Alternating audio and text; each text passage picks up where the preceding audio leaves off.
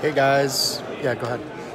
Hey, so we're going to try to do live from New York and from Florida at the Fun Show. So we're going to see if we can do this right now.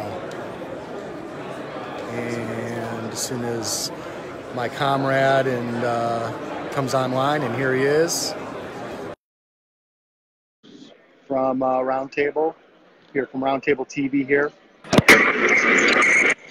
There's Rob. What's going on? So we got Aaron Burke from New York International, and we got Rob Oberich down in Fun. So how you guys doing down there?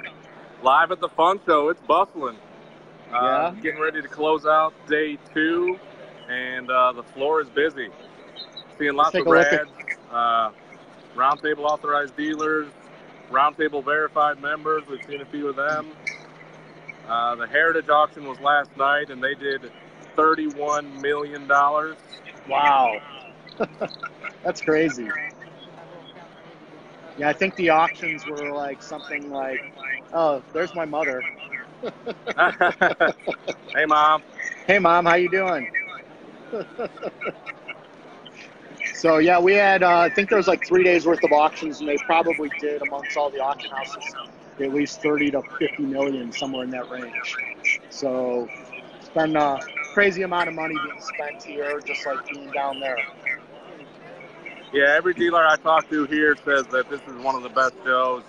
For anybody watching, if you just do a couple shows a year, I would definitely do the Fun Show. Yeah, and next year I'm being told that they're not going to run this show at the same time as the Fun Show. So. Oh, good, yeah. Which is good because I'm missing all my buddies down there. Yeah, we got the Roundtable Bash tonight. Gonna miss you, buddy. Yeah, I know. I wish I could be there. So, yeah. But next year, do it. But this is a great show as well. If you want to do Ancients or World, this is kind of the place to be for this kind of business. So, great seeing you guys, and have a good bash tonight, buddy. Yep. So I did an interview with Coin Week earlier, and there's a lot of tips in there about starting up as a coin dealer. Charles Morgan did an interview earlier, so we're expanding the brand and making deals down here and trying to promote Roundtable verified members and authorized dealers, and it's going great. Yeah, I've been seeing all the members being introduced during the show on Facebook, so it's been pretty cool. Right. I love seeing that. Well, I kind of like that this first show was, kind of overlapped. That way you get to cover the New York show, and I get to cover the Orlando show. Exactly. And, so it worked out good. But next year, yeah, hopefully it'll stagger them a little bit. Yeah, I need a little warmth in my life.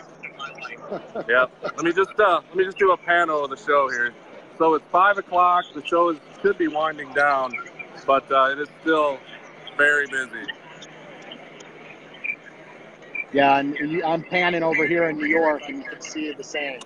Still a lot of action going on, a lot of people still in the room, still buying.